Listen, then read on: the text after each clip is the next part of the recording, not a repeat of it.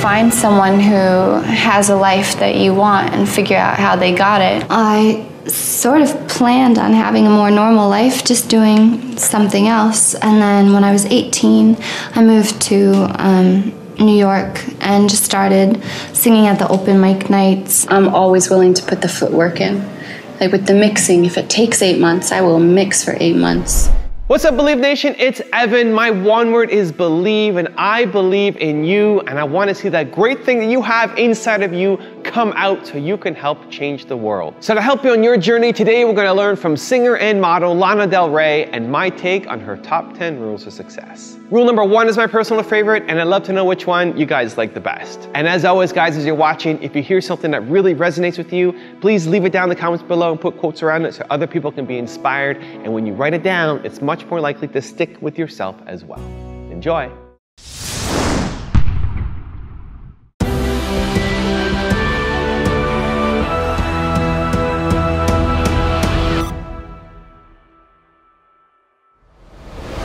Finding your own path is not for the faint of heart. It's the harder path. It's easier to just like keep doing the same shit over and over again and then be surprised when like it's still the same, same results. Somehow that's easier than just doing something different.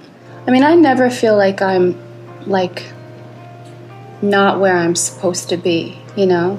Because I think no matter who I'm with, I'm always still doing my own thing.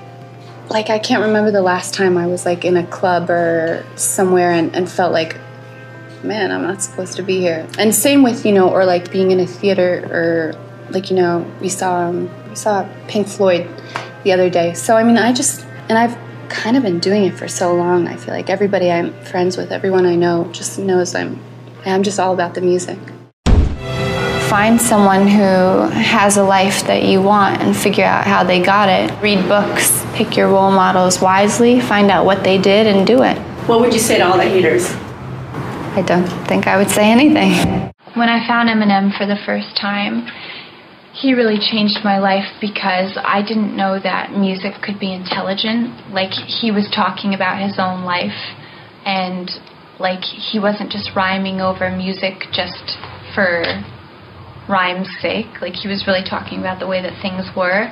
And so that made me think, like, I wouldn't rap, but I could also, you know, like, talk about the way that things actually were instead of just making stupid music, like, and to try and sell it. So, I mean, he's a genius. I mean, he happens to be a genius. So I love him. And then, of course, I love Frank Sinatra just because when I heard his voice for the first time, I couldn't believe it was real. It was just he had like a golden voice, like a golden tone on his voice. So, you know, like, Eminem was the master of lyrics, but Frank Sinatra was like the master of vocals. So I really just like the masters from every different genre. I think one thing that really affected me was when I was 11. I saw Kurt Cobain singing Heart-Shaped Box on MTV. I saw like the video for it. That was something that really struck me. I think when I was younger, I knew I wanted to be a singer, but we didn't really know anyone who was a real singer. So I sort of planned on having a more normal life, just doing something else. And then when I was 18, I moved to New York and just started singing at the open mic nights and playing shows down in Williamsburg. I've never been somebody who like turned away from really hard work, so like I'm always willing to put the footwork in. Like with the mixing, if it takes 8 months, I will mix for 8 months. If the master doesn't come back right, like I'll find someone else to do it. And with the personal stuff, I mean, if I feel like I'm just not getting it right, like I'll just keep on trying different things until I feel like I'm hitting my stride.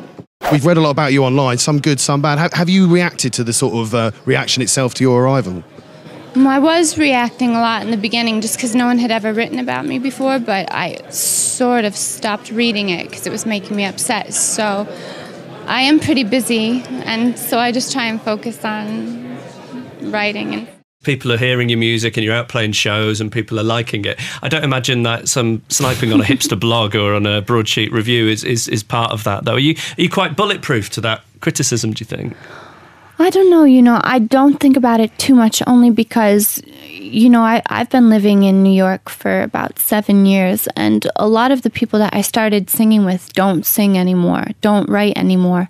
So the fact that I can still do that, like come here, play shows, sing and write, that's kind of a gift. That's kind of what I sort of stay focused on. Like I keep writing. When I went back to New York and California the last 2 weeks, I got to go back into the studio and keep working. So I find that when I'm working, it's easier to just sink into that.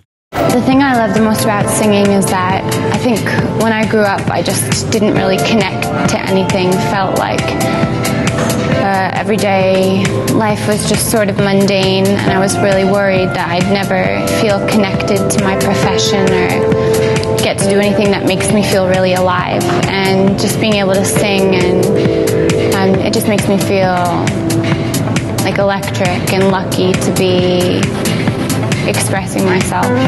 Even when I'm writing for a movie or I'm writing for somebody else's project, I sort of stay true to my own aesthetic, which is kind of either rooted in jazz or maybe more of like a cinematic tone.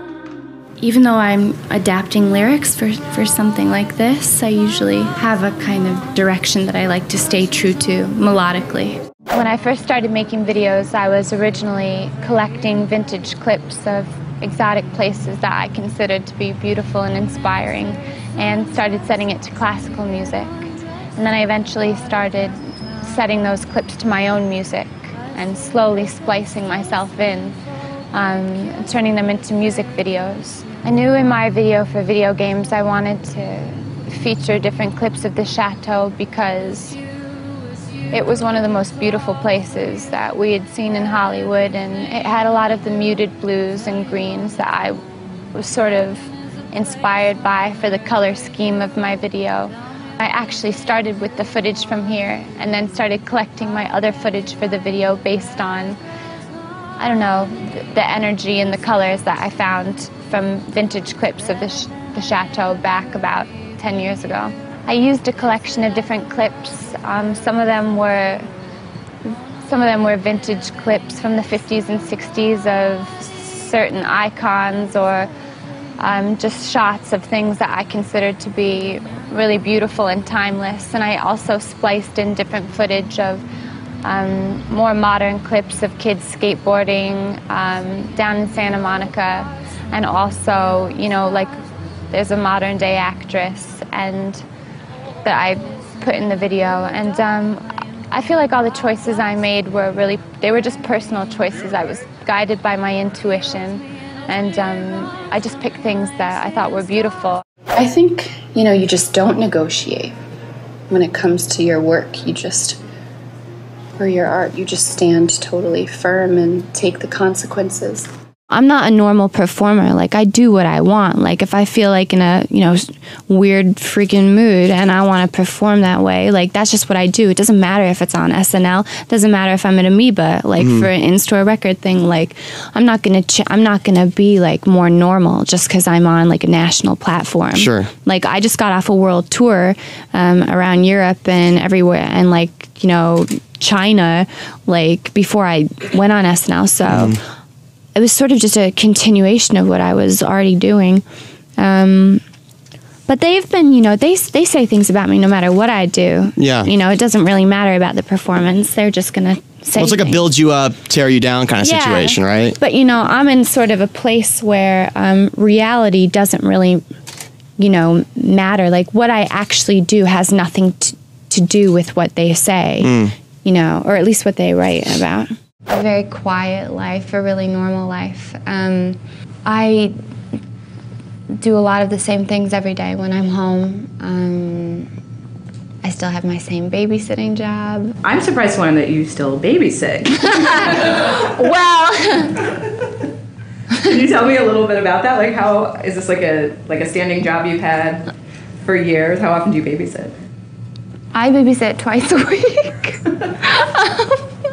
It's just something, when I'm here, it's what I do. But it's just because it's something I've been doing for a while, but I have been traveling a lot, so. How old are the kids you babies? I'm like fascinated by this. It's just one, and he's 10. Does he know that you have this like new life? Actually, yeah. He's very with it. Thank you guys so much for watching. I made this video because Anastasia Stashuk asked me to. If there's a famous entrepreneur that you would like me to profile next, check out the link in the description and go and cast your vote. I'd also love to know, what did you learn from this video that had the biggest impact on you? What lesson are you going to take and immediately apply it somehow in your life or in your business? Leave it in the comments below. I'm really curious to find out. I also want to give a quick shout out to Megan from the Bootstrap Boutique. Megan, thank you so much for picking up a copy of my book, Your One Word, doing the review on your YouTube channel and posting to Twitter as well. I really, really appreciate the support, and I'm so glad that you enjoyed my book. Thank you guys again for watching. I believe in you. I hope you continue to believe in yourself and whatever your one word is. Much love. I'll see you soon.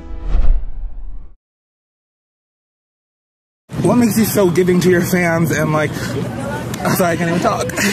Well, you know, I mean, I've had a long road, so I get as much from, you know, the people that come to the shows as they might get from me, you know, because, you know, being a nervous performer at first, it wasn't something I ever really sought comfort in, but then, you know, when the shows got bigger, I actually dipped into that well of, you know, strength, so it's an inspiration to me too. Okay, well, the reason why it's inspiration to me, and I'm just gonna say this, a couple months ago, I almost tried killing myself, and when I listened to your music, it put me in a place like no other. I would get high, I would get drunk every night, but when I listened to your music, I would just pray, and you helped me through it, so thank you so much. I'm so glad. Thank you. I love you too, baby. Love you so much. Glad. Are you coming in? No, but thank you. What's your what's Ryan. Ryan. Yeah. Okay, well, I'll put you on the list. Plus one. Thank you. So let me give you the one word secret to happiness. One word. This is all you need to be happy. The most important word ever. If you had to think of one word that's most important to you or that sums you up or that would be kind of like a little beacon. Hey Believe Nation, if you want to know what the most important one word is for Tony Robbins, Gary Vaynerchuk, Oprah Winfrey, will.i.am, and Howard Schultz, I have a very special secret video for you. Check the description for details.